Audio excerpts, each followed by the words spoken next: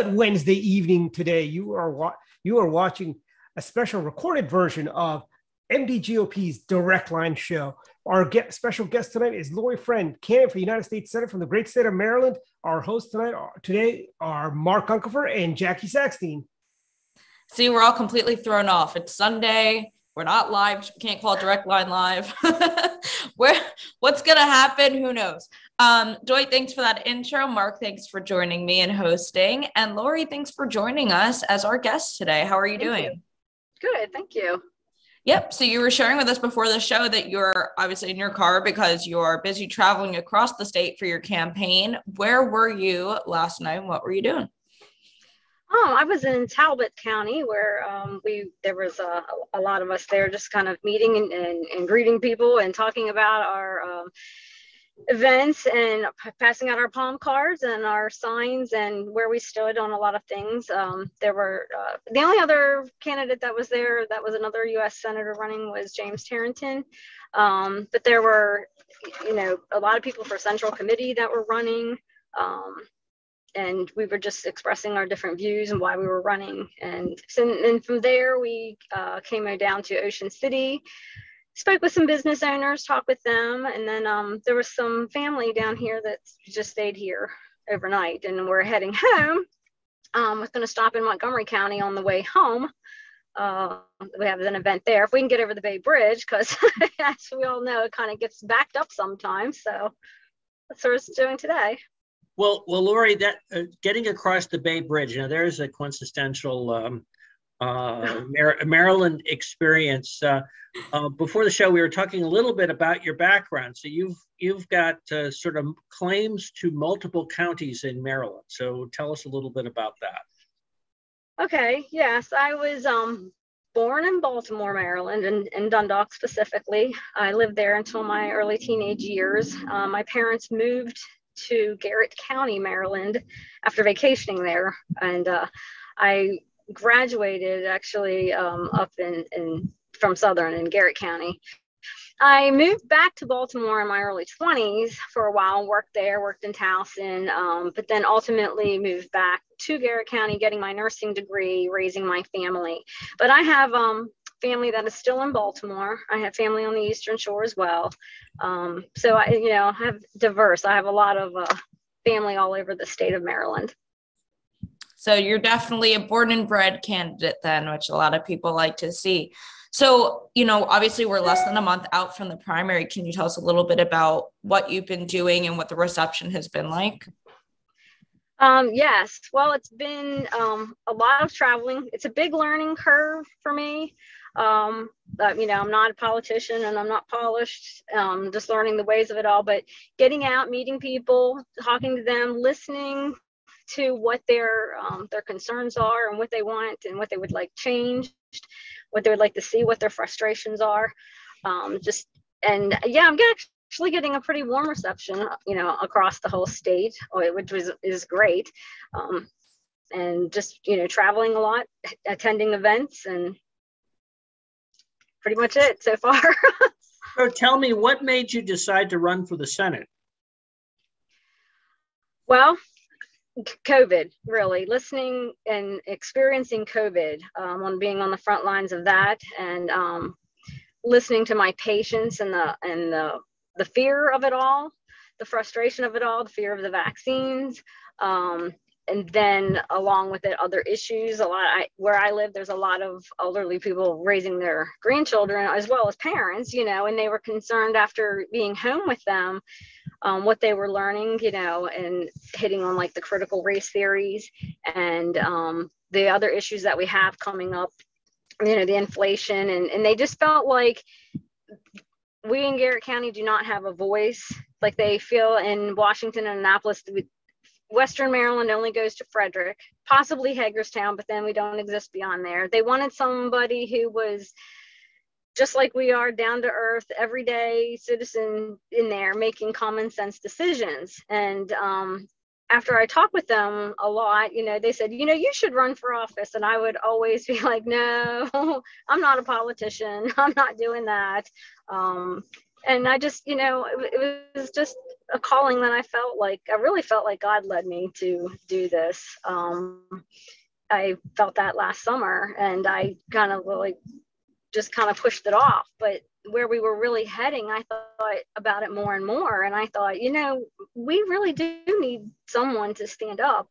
And I just decided to try that. I want to be the voice for Marylanders, and the other, before it was my patients that I advocated for, and now I want to advocate for Marylanders.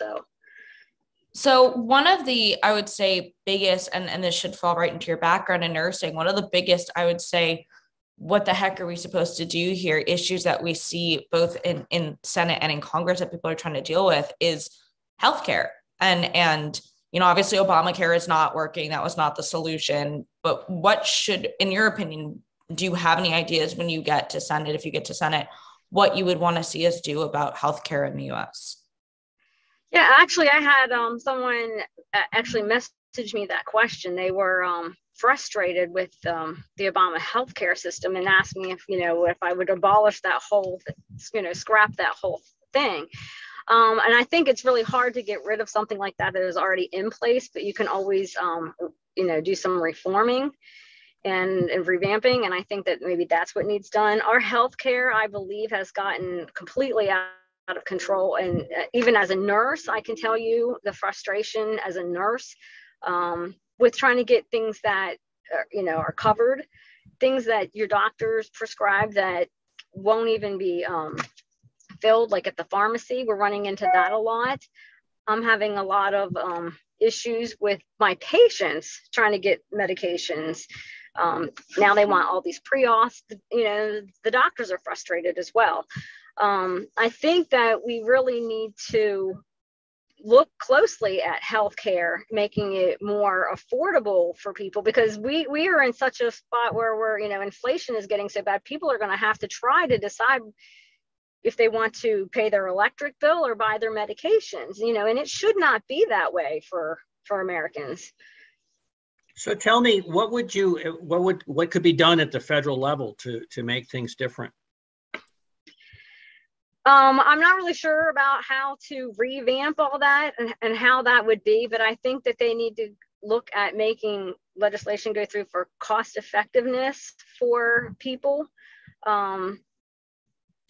Better, the coverage at the federal level, we would have to just vote and decide and hopes that there would be a legislative law that could be put through that would be better fit for each person for according to maybe their wages or their salary, but and access care for people. There's a lot of people out there that still need health care, and I think there need to be other agencies and things like that. I don't know if I know the exact answer to that question. I'm not really in tune with exactly what I can do on the federal level. Like I said, I'm still on a learning curve of exactly what we do as a Senate. So tell me a little bit about some of the other issues. We've talked a little bit about healthcare, but what would your other priorities be in the U.S. Senate?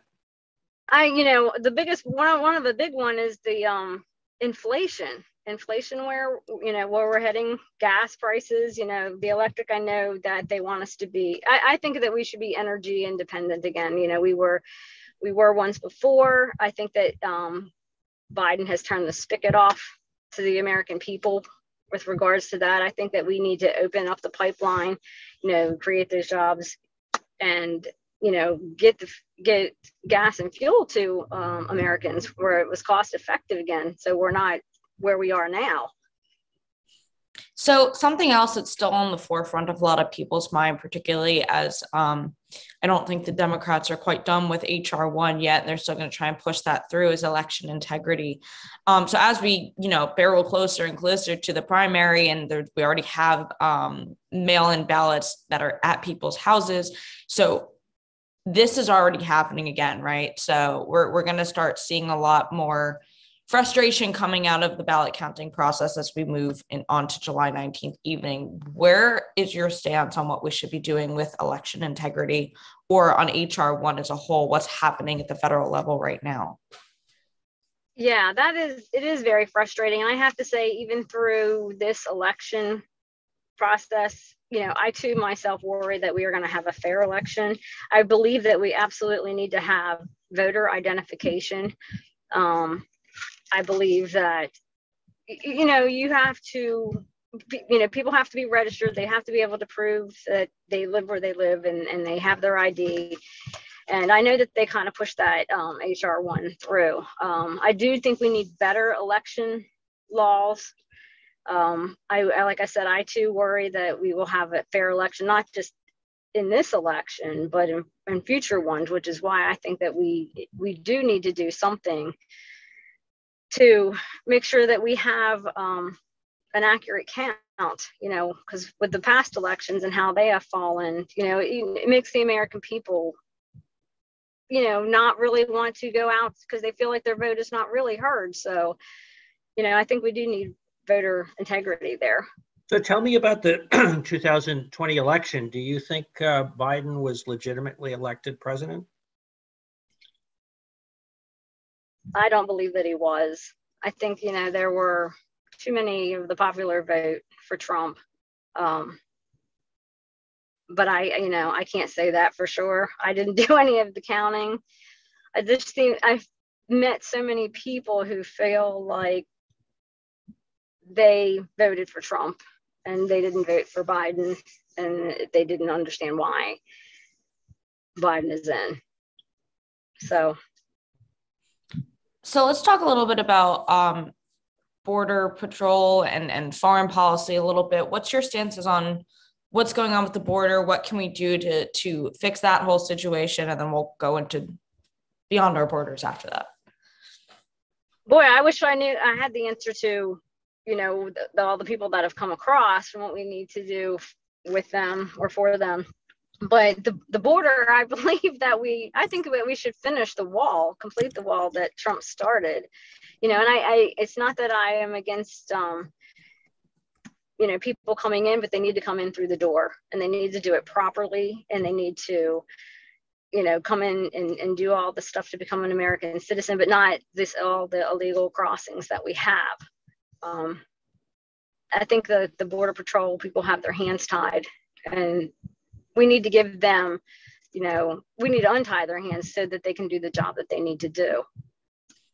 So obviously beyond our borders, even though we're not seeing it as much on the news anymore, there is still a war going on between the Ukraine and Russia. And at least on the Republican side, I have seen both sides of yes, we should still continue to send aid over to the Ukraine, or no, we shouldn't. Where do you stand on that issue and what our obligation is to help our allies? I always think that we should help our allies, but first we need to be able to help ourselves. And I feel like America is in a crisis right now. And giving money to a country that I believe doesn't even like us anyway, I think we need to take care of our own first. I really do. And we're really, we're really hurting here right now. The American people are really suffering. So like I said, we need to take care of ourselves before we take care of someone else, because no one's going to take care of us. So tell me, obviously this is an effort that's been, in the Ukraine has been an effort that's been tied in with our NATO European allies. Where do you continue to support NATO? Uh-oh. She might have lost. Dwight, can we pause the recording since we're going to splice this anyway? So let's continue to talk a little bit more about foreign policy. We talked about the Ukraine and Russia. One of the more prominent threats that we're still remaining to see what happens is going to be with China's invasion of Taiwan. So in the event that happens, obviously China gaining more power can have severely detrimental impacts on the United States. What would be your approach if that were to become a more imminent threat? Well, I knew that was going on. I have to say, I haven't, with all this running around, been able to stay up on the news except for what I have on my phone. But that is, if China does take Taiwan, it would be a threat, because China, I believe, is trying to take over for the United States. I do fear that. I do believe that I think that should be prevented, because I'm afraid that China and Russia will wind up holding hands together. And I think the United States really has to take a look at that seriously, because, I think we are, I think that could be a big threat, China taking over, because I believe China does want to take over for the United States. So are you suggesting something a little bit more proactive than just waiting to see what China will or won't do? I think that we should definitely step in and make sure that we are aware and look into it to make sure that we know that they're not going to do that. Now, you may recall that one of the things that happened, and part of all of this, is that briefly President Biden said that we would act to defend Taiwan. And then the White House immediately took back that statement, because up to that point, it hasn't been American policy. We've acknowledged, if you will, quote unquote, the one China policy, two different systems, but one China, and have never explicitly said that we would defend Taiwan. That said, there's always been the suggestion that we would. So did Biden have it right when he said we would defend Taiwan, or did the White House press office have it right when they said he basically corrected him and went back to the old policy? Well, I know that we should not get in and create any wars, but I do believe that if that becomes a threat to the United States, that we should step in to do whatever it is to protect ourselves. Do I know if it's the right answer to go in or not? I think it depends on the circumstances at the time. And, I don't know that. So following, and we're going to switch gears a little bit here, but following the monumentous decision to overturn Roe v. Wade that came on Friday, I've already started seeing calls from Democrats on social media to pack the Supreme Court, which of course is not something that we think is a good idea. Right. What steps would you take to prevent that from happening in the U.S. Senate? It depends if we had people that we would have to, nominate judicially or not, if there was anyone that was up for that. And I would, you go through and look for their criteria. We can prevent the packing, it's definitely, up for, I think it should be pretty much even. It should be an even bipartisan. That's just how I think that we should put people in there. We should have an even keel on either side. Hopefully, I know the Democrats want the packing. I think they've already tried to do that. So one of the issues that would come up with that would be the filibuster. So presumably the House could pass legislation. I'm not sure they would go that far. But theoretically they could.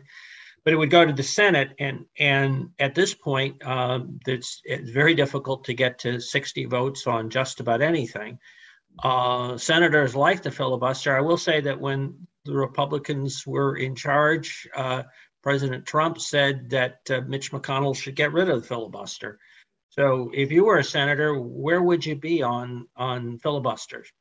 I don't think that we should get rid of the filibuster, because I think it helps speak for the minority of the party in there, and it lets them represent their side.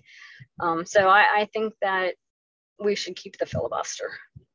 So let's shift a little bit towards, kind of looking outwardly towards November. Should you make it past the first hurdle, which is the July 19th primary, you're going to be going against Senator Van Hollen. Right. What would be your approach there to messaging towards not just Republicans, but independents and Democrats who have had the same senator for quite a while now, and say, hey, maybe it's time for a change?